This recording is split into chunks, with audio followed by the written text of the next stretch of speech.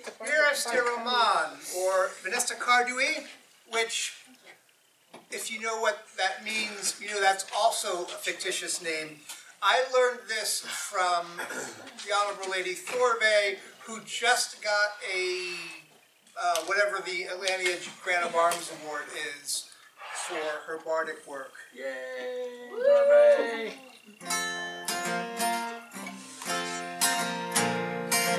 Yeah, get some on your face. There's wood on the fire and food on the table, and blessings are heaped on our heads.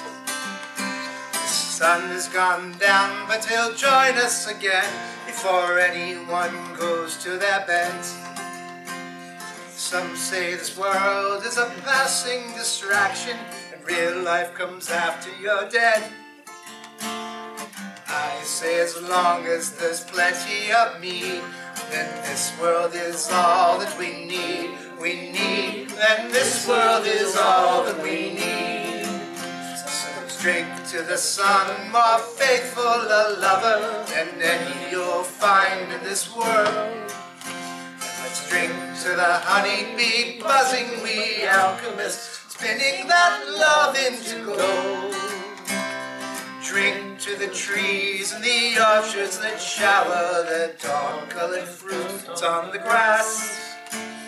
Drink to the rainfall and drink to our labor. It all winds up in the glass. It all winds up in the glass. We got to sing this with her at her camp at Penzing. We're nearly done tuning our harps and our fiddles. Let all the dancing begin. The air is still warm, so let's open the doors and let neighbors and travelers in. Some say that life is resisting temptation and love is a lesson in sin. I say that friendship and hearty red wine bring us all closer to the divine. And this world will do us just fine. So let's drink to the sun, more faithful a lover than many will find in this world. Let's drink to the honeybee buzzing, we alchemists, spinning that love into gold. Drink to the trees in our orchards that shower their dawn-colored fruits on the grass. Remember to breathe, Charles. Drink to the rainfall and drink to our labor. It all winds up in the glass. It all winds up in the glass.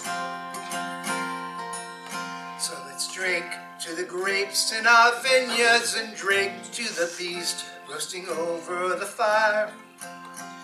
Let's drink to the cycles of death and renewal, and drink to the flames of desire.